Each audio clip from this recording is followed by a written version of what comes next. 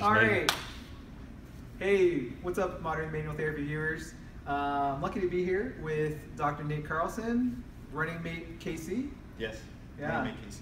Running mate KC. He's one of the guys you want to see.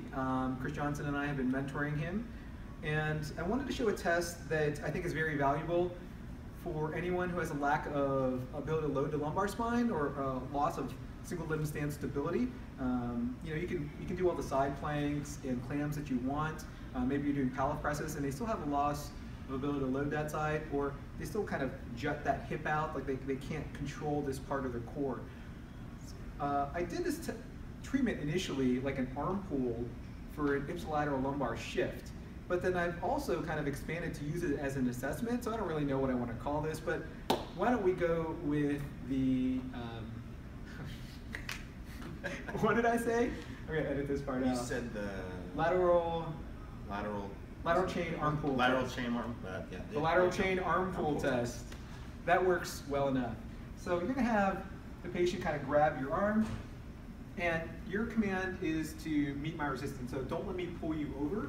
So when I pull down like this, I'm testing Nate's ability to fire his left lateral chain. He's shaking a little bit there too. You have history of right side okay. and back pain. All right, well, you're shaking on that side. Let's see how this Yeah, side see how this side looks. So what you're looking at is a difficulty of them to kind of resist the ability to stay upright. I'm not pulling as hard on this side. It's tougher on this side. Yeah, you're definitely trying. Like if I pulled as hard as I did on the left side, Yeah, you pulled me up. right, and I'm not really pulling that hard.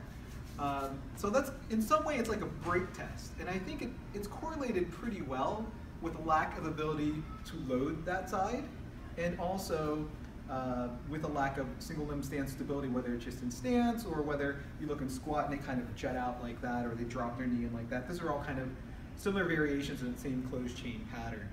So I want you to experiment with this, and you know, if you see that, I think it's just an easy way to quantify it. I don't know how you want to grade it, similar to like a brake test. You can grade it 0 to 5, but I just kind of grade one side and be weaker than the other, and the patient can also feel it. Then I think a good solution to that is unilateral carries. Like you should probably do it bilaterally, but maybe concentrate more holding the weight on this side to kind of fire that chain. Okay. So check out Nate's stuff, runningmatekc.com. All right.